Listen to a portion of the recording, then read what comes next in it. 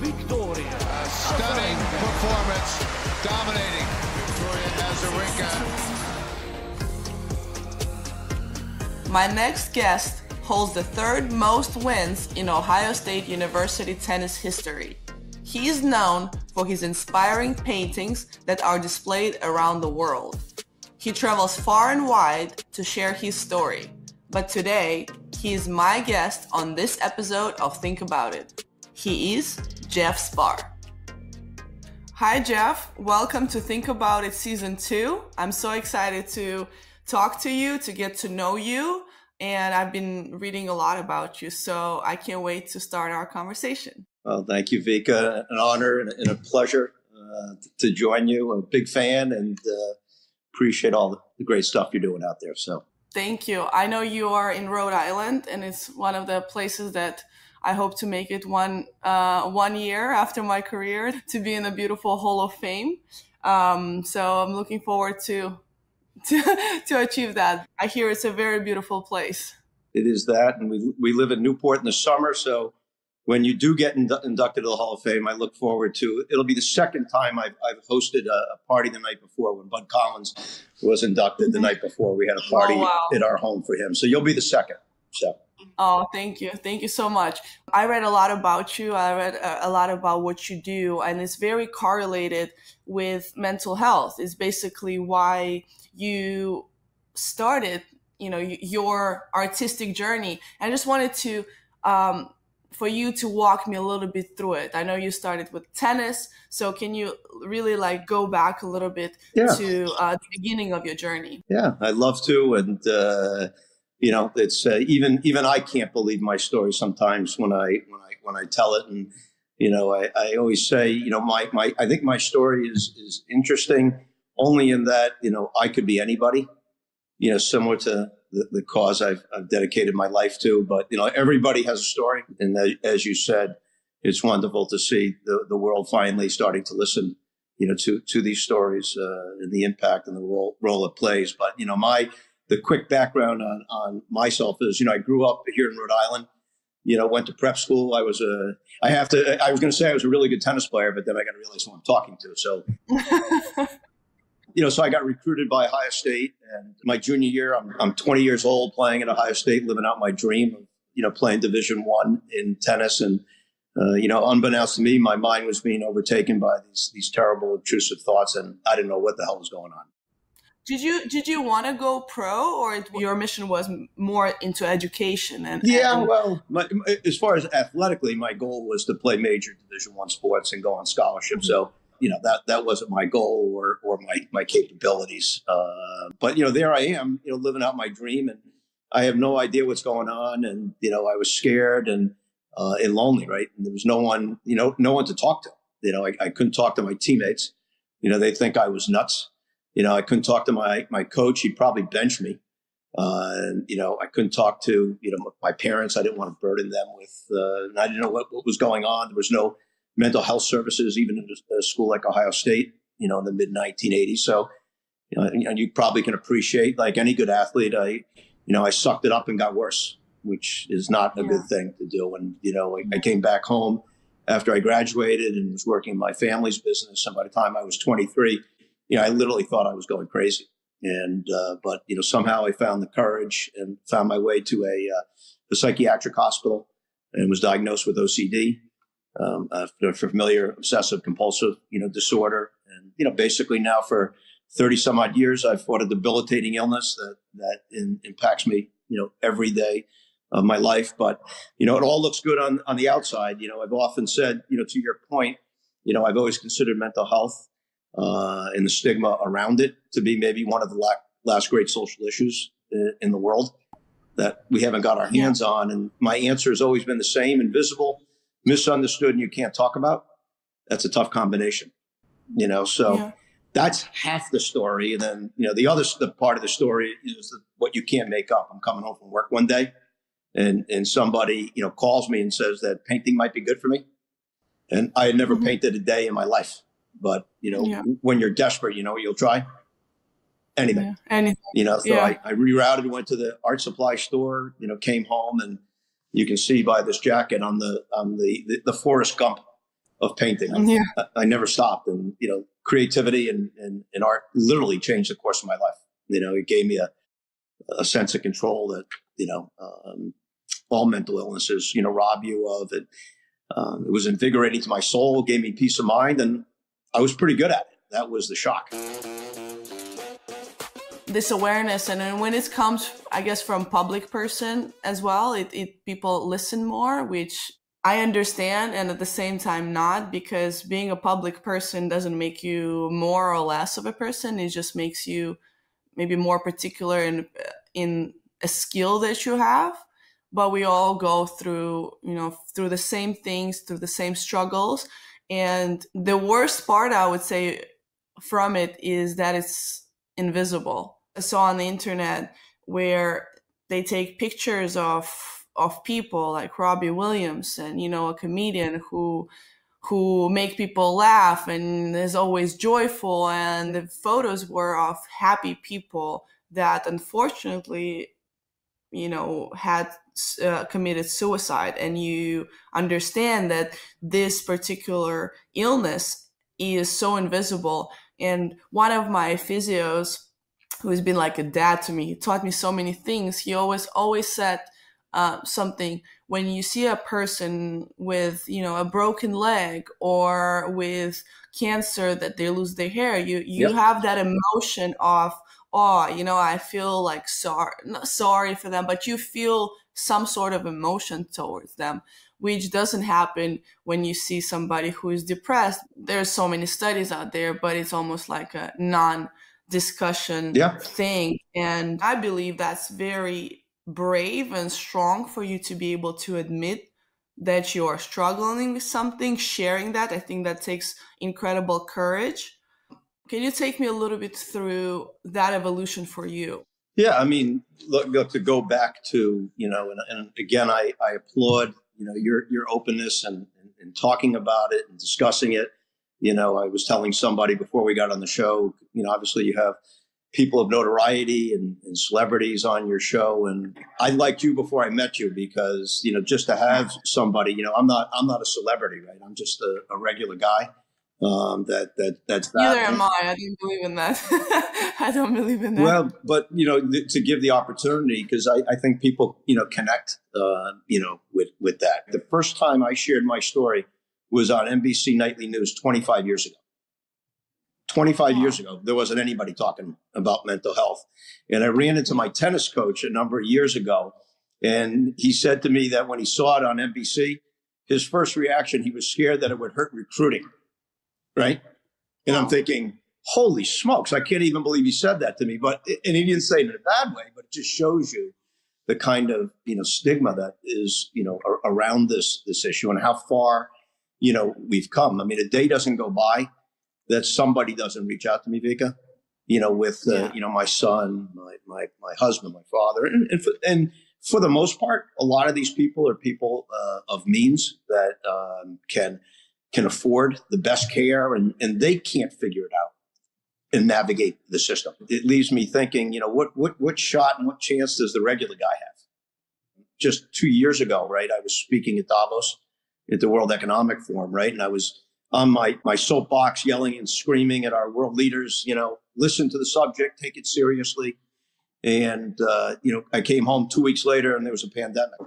It takes a major social problem, and a catastrophe, an epidemic, to make big change. And I think we have that opportunity right now. And my answer has always been, I'm a pretty simple guy, but creativity has always been my answer to it. Yeah, I absolutely agree. It almost feels like should be one of the most important, topics, because mental health, the stress that leads to your physical health, not having good nutrition, all of those things, why people, have bulimia, that's stress that doesn't just come, well, all of a sudden you're not born with it, that develops more. One of the things I saw in one of your workshops was a girl talking about that she grew up very poor, and her goal was, to be more wealthy, that's what's gonna make her happy. And right now, sitting there, painting on the shoe, she says, the goal is to be happy. And I can relate to that because being in sport is like you work so hard for a dream, and when you get it, you feel like you're going to be the most happy, but that's so quickly, at least I feel like in sports, specifically in tennis, because there's week after week after week. When you win the match, what's the first thing that happens? You are dragged off the court to go do the interviews. You don't even have that moment to sit down and say, oh, just give me one moment. Just give me like a little break. No, it's like go, go, go, go, go. From my experience, I'm sitting there and I'm talking about how I feel. And later on, I was talking complete bullshit.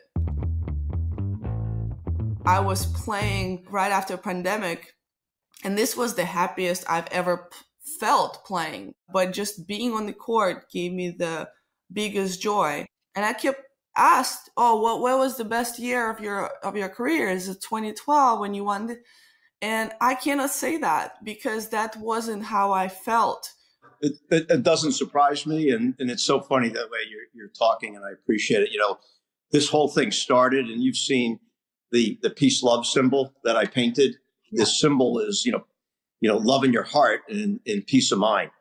And there was the thing I was most desperate for in my life. And if people were to ask me, if you were to say, hey Jeff, what gives you peace of mind?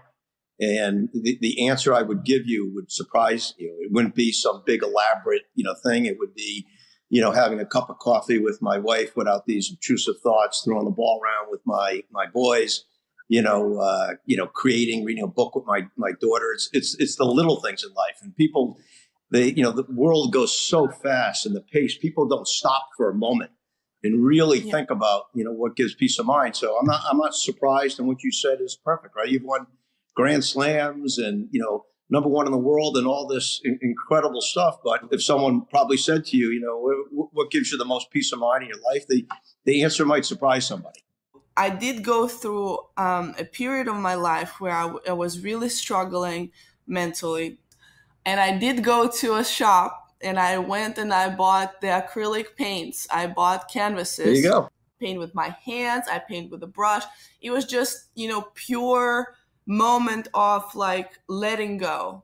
What you just described and explained is our work and what we do, right? Creativity, which you're describing, can be life-changing in so many different ways. I paint, but, I don't care what you do, whether it's gardening, cooking, poetry, crocheting, rapping, writing. They're all creative forms, but when in the act of creating, you can get lost and find some peace of mind.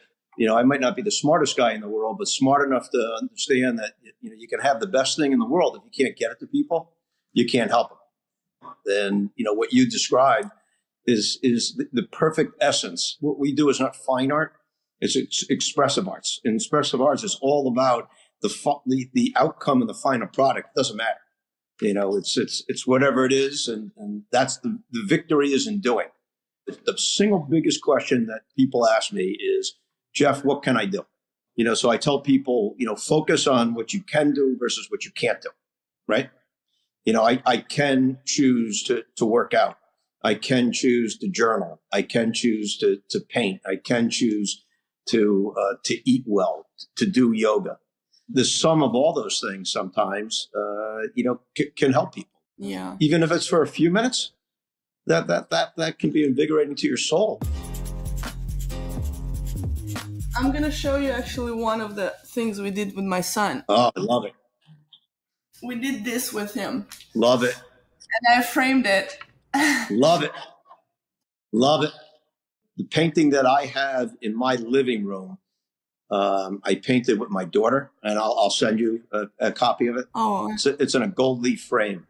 It's the painting that people have wanted to buy the most, and obviously I would never sell it. But I keep the painting there for a reason, because it's a reminder to me, of the impact art, can have and what it can mean, and being more there for my family and doing everything I can to be the best dad and father and son that I can. So it's powerful stuff, Now with Leo, I realize how much they teach in school through paintings or through arts, and it almost gets forgotten. And later on, it goes into numbers only and, all the more serious stuffs and physics. And it loses that touch of, outlet. With Leo now, like it's more of opposite. Whatever he wants to do, we're like, oh, okay, let's do it. Let's explore that. Let's build like Legos. Let's build, let's use our imagination in most wild way. And I can see how much more open he is, how much, just he soaks up life in so many different ways. And I almost kind of live that through him. No, you're and right. I appreciate that. You're right on. I mean, my first entree into, I stumbled into all this thing. There was no script, no plan for, this journey. But, when I first started painting, right, all of a sudden people started collecting my artwork. I mean, it was ridiculous, I mean, and now it's in, it was in some galleries, private collections. Next thing's at a casino. Next thing it's at the Grammys, Music Cares. And people wanted to start buying my artwork, right? And I was CEO of a company. I was embarrassed to sell my artwork, right? So the co-founder of our foundation was my cousin. He offered to be my agent, right? It's stupid, right? Now I have an agent. And then he says to me, we're going to have a one-man show for you, right? Again, ridiculous, right? Like I'm on Broadway. We're having a one-man show for me. Has the show for me, comes up to me end of the night, says, you're not going to believe this, Jeff. He sold $16,000 of art. And he says, wow, what do you want to do with the money? And had that moment in my life, I turned to Matt and I said to him, I said, I paint. It makes me feel better. I said, maybe it helps somebody else. And 2 weeks later, I literally walked into a children's psychiatric hospital that not only was I a board member of, but I was a patient. And I had a bag over my shoulder of art supplies. I looked like a cross between Santa Claus and a robber. I had no idea what I was doing. And I remember walking on the unit. And, these are other kids that had, mental health, challenges, their families. It was heartbreaking, and just told these kids my story. Then tried to use art as a way to challenge them to think about what gives them some peace of mind, to see the impact it had on not only the children, but their parents, the docs, but most importantly, myself. There's like, what in the world is going on here? And it was kind of like I stumbled on something that was part motivational, part inspirational, part you can do it, all wrapped into this message of hope. The language to speak to kids, for me, comes from me being a kid. Me being a kid and hoping to have somebody that I could speak and ask questions. So I always very consciously speak with them their language. Not tell them, okay, you got to do this way. You got to do it this way. You got to do that way.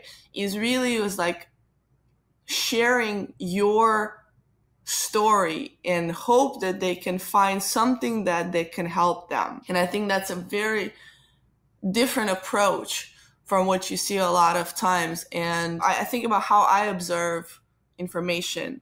And when somebody says, okay, you got to do this, that, and that, and I don't see them do it, I can't process the information that is given to me. And when somebody is sharing more kind of the story and what helped me to get there, that's where it's interesting. I'm going to make sure that you participate in one of our workshops, right? Because I can't wait. You would just be blown away. And look, we're doing this. I've watched it thousands of times. Our work now is impacting hundreds of thousands, and it'll be millions of people. And to this day, it still blows my mind how I could sit with 12, 15 people. They'll share things with each other that they haven't shared with their spouses, their significant others. It's incredible. People open up. So how does that happen? I'm with people in 40 minutes and they're sharing stuff that they've never told anybody. And the way it happens is, that there's no expectation, and there's no judgment. And when you allow people to an environment where they can just, speak and share their stories and not be judged, it's a powerful thing. And that's where empathy, and compassion, comes from. And, you mentioned one of my favorite words, authenticity. I always like to say authenticity is something you can't re-engineer. Either you got it or you don't. And people, pick up on it and what you're doing. And, having someone like me on your show and talking about it openly. Look, I dream big. I want to help millions and millions of people. But the truth of the matter is lives are changed one person at a time. One person at a time. And you just don't know. Someone will watch this and they'll see you talking about it in a very authentic, non-choreographed, no agenda way and say, wow. I do feel like art world can be pretty judgmental. Do you feel like that has ever been a case for you? I'm the complete opposite. I'm the outsider's outsider. No judgment. When I first started, Vika, I said I would start a class and I would say only two rules. One is have fun and make mistakes. Because the truth is that the outcome and the product doesn't matter. It's the process in doing it. If someone would have told me where my artwork would be today, given the fact I have no training, I mean, I'm wearing a pair of glasses. That's, one of 60 pairs as part of a collection that a major chain is launching. I mean, I have no business, doing that. And I share that with people because if I can do it, anybody can do it. I agree with that. I believe that everybody has their own talents, their uniqueness. And that was one of the reasons why I wanted to do the show, is to hear people's stories. Believe me, the stories are the stories, and stories have the ability to mobilize the world to change. For you today, what does it mean to change the world? Bring creativity in storytelling in an accessible and affordable way to everybody. And we create a world that has a lot more empathy. Everybody, I'm not mitigating someone that has a diagnosable mental illness like myself, but at the end of the day, we all have something on the scale, on the mental health scale. Everybody's got something. We don't live in a world where it's simply okay. It's okay to have something, and wouldn't that be a nice world?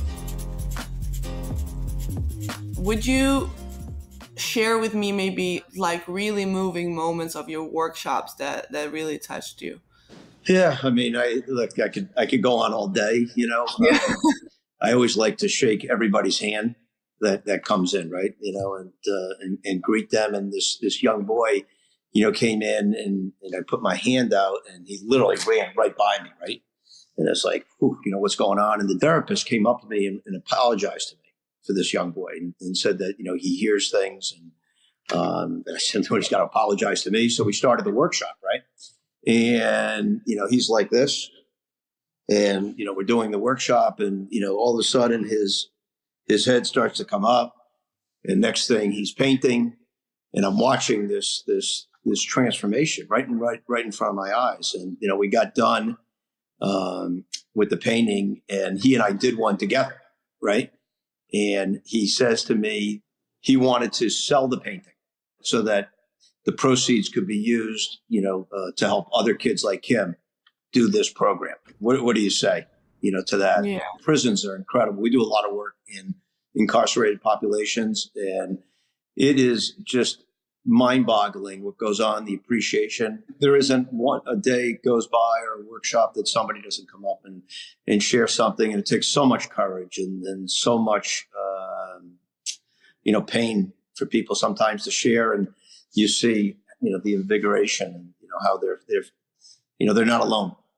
I did one-time programs with kids with the UNICEF, and it was a very high rise, and I'm sure it's still happening now, which is so sad, about teenagers and suicide with teenagers. And I've been talking to a group of kids, and some of them they weren't speaking, and we started speaking through music. We started to share the music that we liked and why we liked this song and then it just helped to open the space, the safe space, to be able to share, and the ability to get there to create that safe space for these kids was one of my favorite moments that I had in my life. It's just so powerful. I mean, I was just thinking while you were talking. I just gave a talk a couple of weeks ago to a corporation, and the woman was introducing me before my keynote, and she broke down and cried introducing me. And it was the first time I'd ever had that happen. And the reason was she had a son that had mental health challenges. I got up there and, I told that audience, I said, I'm just the dessert now. You've just seen. That's where it starts. When our leaders are willing to be vulnerable like that and share, it makes it okay for everybody else. It's powerful stuff. And everybody's connected to it. Doesn't miss one family, right? Doesn't miss one family. I took Leo to a workshop in New York, just one of the stores they had. So we were painting. He did like a little lamp, and my fitness coach was sitting there with us, and he had this white shirt, and I had the paint, and I was like, and I just did this with a brush, and it like drew a line. And I was like, oh my God, I'm onto something. And I just like, threw like a bunch of like paint on it, and it became like an art piece. Yeah, exactly. It's like the Superman cape. It's my alter ego. When I put this on, it's all good, right? Yeah. If it was only that easy. It's exactly what we talked about before. It's just a moment, and you kind of take it. It's there, and for me, it's like, okay, I wasn't planning doing it. I mean, I was just there with Leo. It's just like, okay, I lost myself in the moment. And it was really cool. Getting lost in the moment and finding some peace of mind describes very much, our work, right? Because at the end of the day, we're trying to create an organization that, brings peace of mind and emotional well-being.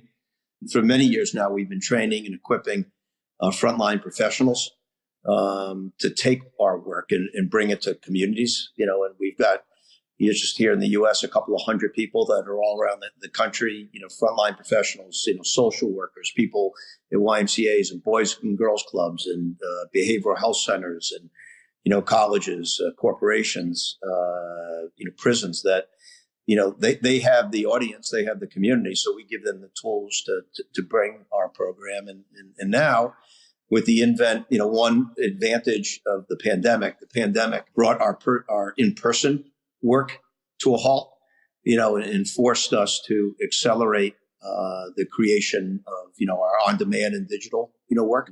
Very similar. Are you familiar with Calm or Headspace?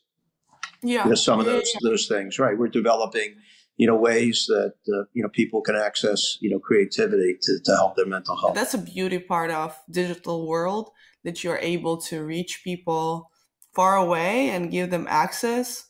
A lot of my ex-teammates, they joke that, who knew I'd be better with a brush than a racket, Yeah. So I tell people, I just paint what I like, right? And I do a lot of fashion. I do a lot of 20s work. I do a lot of sports. And I mean, obviously, I've created all kinds of tennis work.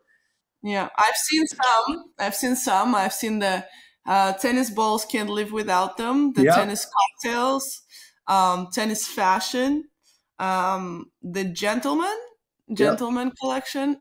Paint what you like, and tennis has been such a great, a wonderful way to be able to kind of take what I've learned, from playing and translate that into, some of my work. I always finish my show with asking this, 7 questions that help me to get to know my guest even more. And if you don't mind, I would love to ask you those as well. Bring it on. Okay. First question is, what is your favorite word? Creativity. Okay. What is your least favorite word? Can't be done. That's 3 words, right? Or impossible. Impossible. What is something that you would love to be able to do? I'd like to be a fashion designer. Okay. Well, with that jacket, you're halfway there. Okay. 4th question is, one job in the world that you would never do? I don't think I'd want to be a politician. Oh, that's a popular answer. That's a very popular answer. What trait from people that attracts you the most? Honesty and empathy. What is one trait that really turns you off from people? Bullshit. That's a good one. And last question is, let's say that the God existed and you would have arrived at the pearly gates. What would you want the God to tell you? That it's all going to be okay. All right. Well, that's a wrap. Jeff, thank you so much for being on my show. It was such a pleasure. Again, thank you so much. And thank you for your vision to have me on to talk about these important subjects. And I'm going to send you, find the jacket so that you can have something to start making a mess on. And wishing you, continued success, in all your endeavors. So thank you so much. Thank you. It was a pleasure. Yeah, very, very proud of you. Thank you.